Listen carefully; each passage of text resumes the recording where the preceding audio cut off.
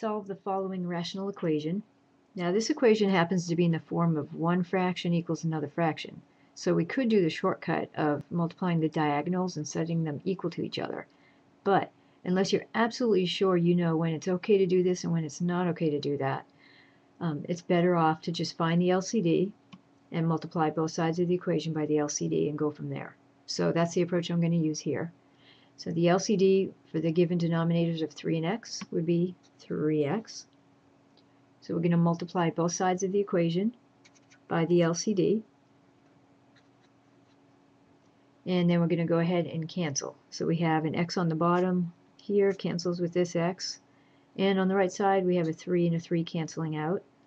And we're left with 3 times the entire numerator, which means put it in parentheses. So the whole thing is being multiplied by 3 and not just the x being multiplied by 3.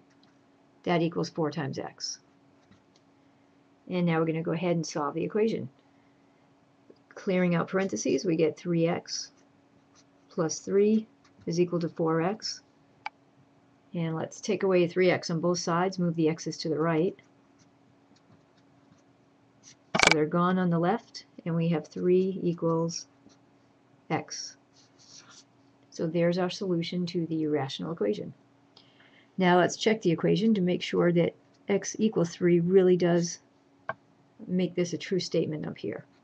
So back to the original equation, x plus 1 over x equals 4 over 3.